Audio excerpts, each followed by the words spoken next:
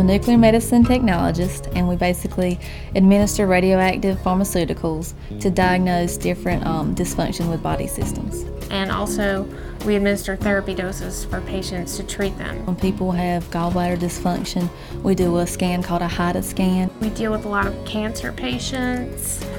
With the lungs, we deal with pulmonary embolism, thyroid disease, heart disease.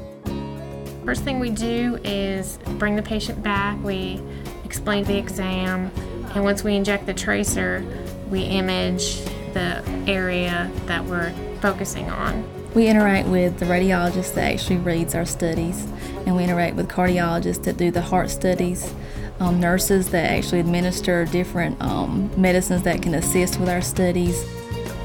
A person who wants to be a nuclear medicine tech definitely needs to know the anatomy of the body. The school I went to required that we have our associate's degree in X-ray, and then we specialize in nuclear medicine for an additional year. It enables me to live the way that I want to live and not just go from paycheck to paycheck. The patients are so nice and so appreciative, so it makes you feel really good about the job that you do.